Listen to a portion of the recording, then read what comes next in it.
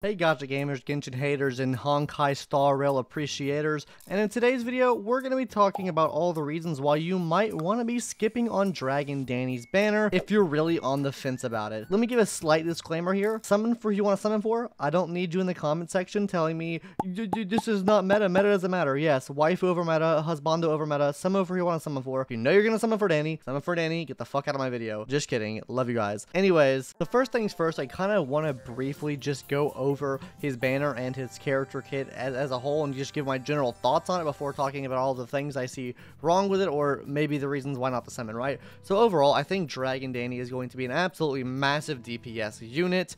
I mean, he's going to help your account out a lot. I think the banner could have been a bit better. Not to say the characters on the banner are bad. They're just all free-to-play characters already. So you will be getting these characters for free in the game as you beat it. Yukong completely for free after you beat the story that's currently in the game.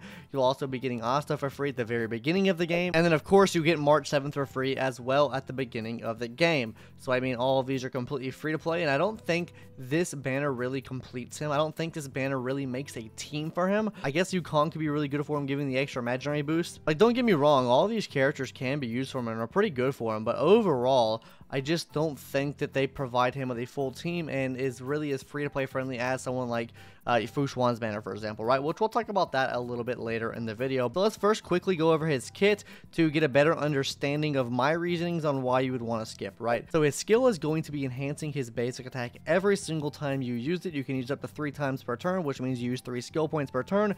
But with every increase of this skill or every use of this skill in that turn is going to be giving you a better enhanced basic attack, going from Lotus to Transcendence to Divine Spear to Fulgurant Leap. And each of these enhanced basic attacks, the more you go up, the more hits per action you get, which means the more hits on an enemy's weakness you would get. And also on top of this, you're going to be increasing his damage as well, because with his talent, his damage increases with the amount of hits per action he actually gains as well. And then finally, his ultimate move will be attacking one enemy, hitting adjacent enemies, and be giving him 2 stacks of his little free skill point thingy, which basically gives him 2 free skill points, right? So you're not having to use 3 skill points every turn. It's kind of refundable, and it's super good for him to kind of make him more synergistic with the team, right? So with the baseline out of the way, I'm going to go ahead and start with some of my reasons on why you might want to skip Danny. First of all, he's a DPS character, right? DPS characters come out so frequently. Not even going to be talking about power creep here, but they just come out so consistently. I'm assuming most players probably have plenty of DPSs already, right? Just take a look at your account right now. How many DPSs do you have in comparison to like support units or something else on your account, right?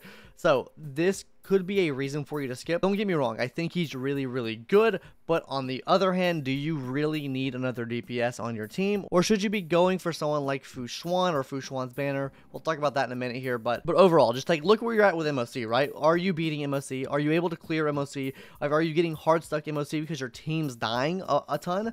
Then this might be a reason to skip Dragon Daniel, right? It's just not very good value overall for most players' accounts because most players have a ton of DPSs on the account and they don't have many supports on their account. And that kind of transitions us into our second reason of why you would want to skip his banner. Let's just take a look at his banner in comparison to someone like Fu Xuans Banner, right? Okay, so first of all, Fu Xuans Banner is going to have Lynx, Hook, and Pela. So on this banner, you have 2 sustain units. You also have a DPS and a debuffer on this team. You could use this whole banner to make a team. If a free-to-play player summons on this banner, you could literally make a whole team around this.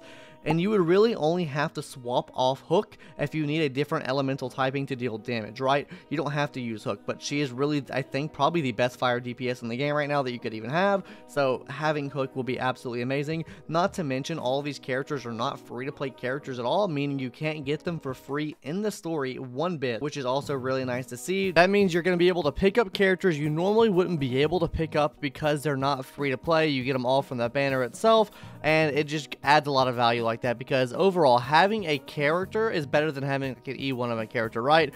Because the character adds most of the value and then Eidolon just add on top of that value. Because realistically, the characters that are free to play, right, the 4 stars that are free to play, you'll eventually get them all 5A anyways, right? Because they just give them out for free, or you'll just get them through summoning, right? And it's a little bit harder to do that with these current 4 stars that are on Fu Xuans Banner. Going back to the Danny banner, his 4 stars are not bad, right? It has Yukong, Asta, and March 7th. I think Yukong Kong is an alright support unit.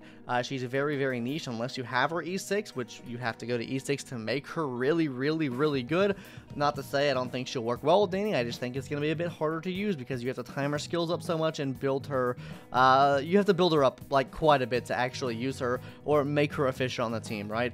March 7th is a good tank. Like, she's a good tank, but there are better things in the game, right? I'm not going to say that March 7th is super bad because she has a cleanse, she has a shield, she can draw aggro away, but at the end of the day, there are better units.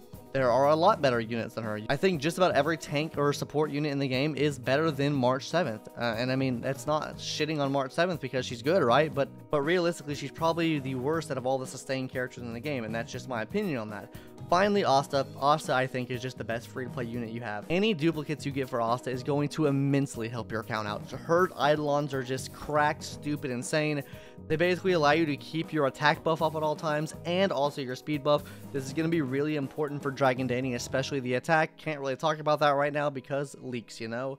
But yeah, I mean, overall, right, I think this banner is decent, but I do think that Fu Xuans Banner is going to be a lot better for free-to-play players overall. I think you'll get a lot more out of that banner than you will for Dragon Danny's banner, because you can really go and throw, you know, Fu Xuan in just about any team. You can throw Lynx in just about any team. You can throw Pela in just about any team.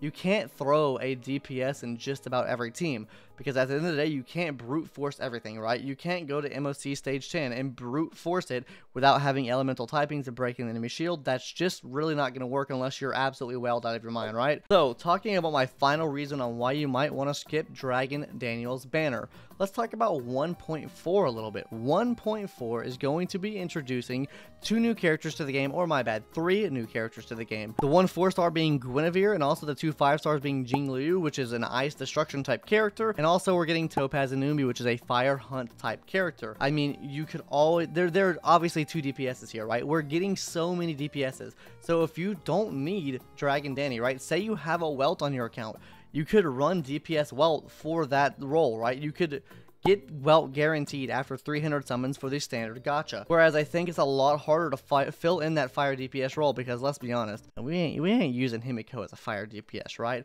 If you get Topaz and Numbi, that's going to be a direct replacement for Hook, right? So I mean, that's another option you could run there. Jingliu is an ice DPS. If you don't have Yangqing, you could run that, right? Like, there are just so many options in the game, right? I'm not saying Yangqing, but I think Yangqing is really, really good and a pretty solid character, right? But overall, you get what I mean. I think you could save for this if you have a Welt, right? This is just in the case that you have a Welt or even an E6 Yukong already. You could just run her as a DPS and you really don't need him. But that's the main thing, right? Is most people don't need this many DPSs on their account. And I know where you guys are coming from. You're like me probably, and you know, big number looks cool and big number do big damage, and that is always Pog, right? Whereas in a turn-based game, yeah, very cool. But if you're not one cycling, that damage doesn't really mean anything if your whole team is dying and you can't beat the content and you're not maximizing the stellar jades you're getting per month to summon 4 more DPS characters to get that big number, right? So at the end of the day, that's really my reasons on why you shouldn't be summoning for Dragon Danny. Tell me what your thoughts are on the comments below. Like I said, summon for who you want to summon for. I'm just giving my reasons on why you might want to skip Dragon Daniel. We already have a guide out on the channel if you are going to be summoning for Dragon Daniel, basically going over everything you need. Best artifacts for him, best light cones to level up for him, everything like that. If you haven't watched that video already, please subscribe to the channel and go watch that. But yeah, that's really going to do it for today's video. Make sure you subscribe to the channel and join the Discord because we will be doing a Fu Xuan giveaway. Yay, Pugger Wuggers! We'll probably be putting that giveaway up in about 2 weeks, but to actually enter in for that, you will be needing to join the Discord and subscribe to the YouTube channel. Anyways, guys, that's going to do it. Hope you guys enjoyed this little short video today, and yep, I'll see you in the next one. Later. Bye-bye.